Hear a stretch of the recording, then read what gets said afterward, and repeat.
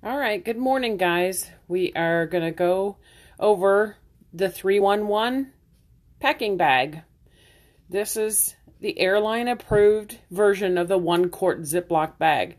For years, I used a Ziploc bag, the 1 quart size, and I fit in there what I could. Then I found out the miracle that is a 311 bag. So it is roughly the size around of the 1 quart bag. However, this has a nice depth to it, and I've been traveling with it for 2 years and have never had a problem, and it is, of course, airline approved. So, carry-on approved. So, I'm going to show you everything that I have in here to show you that it is absolutely possible to bring everything you need, liquid form, in one 311 bag, which is all you're allowed to take. And also, let me apologize for the background noise. We have a new puppy, and she follows me everywhere I go, and she's bossy. So, okay, so here's the 311 bag, and I'm going to open it and show you everything I have in it. Okay, so I have 2 things of shaving cream, because one is typically not enough. So there's 2 things of shaving cream.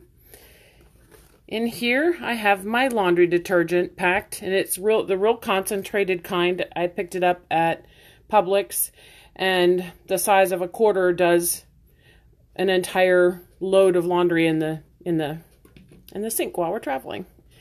Okay, let's see here. I have a stain remover. I have the hand sanitizer, which actually you can buy airside and not have to put it in your 311 bag, but I have plenty of room, so I did. Here I have hair product for doing my hair if that happens. I have my toothpaste. I have hairspray. This is empty. It's what I'll put my foundation in.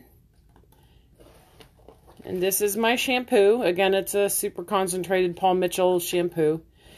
And then this is, let's see what I put in here. Oh, this is my DEET. And then I will buy sunscreen at our hotel in Nairobi. So, like I said, this 311 bag holds everything you need. Even when it's full, I still have room to put additional items in there. When you go to Walmart or Target, you'll see in their travel, like their little trial size area, they have these little round disc things that you can also buy, and they go nicely in the little spaces that are left in here. So, hang on, it's a little pain to put everything back in.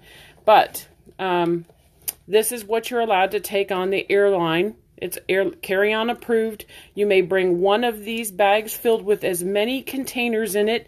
None of the containers can have more than 3 ounces of liquid in each container. And so if it's 4 ounces, you're going to have to transfer it into a 3 ounce. And hang on one second here. So there's this. Takes some doing to get it back in there. And then, of course, we have my toothpaste. And like I said, there are little tiny round, like if you want to bring, I don't know, I can't imagine what other liquids people might need, but if you want to bring anything else, you'll just, hang on here. There's that, and it's ready to go. So please post any questions you have underneath, and I'll answer them. I'm going to end the broadcast now and leave this up for everyone to see throughout the day. And if anyone else needs more packing videos, let me know. I'll do that too. Okay? All right. We are 13 days till departure.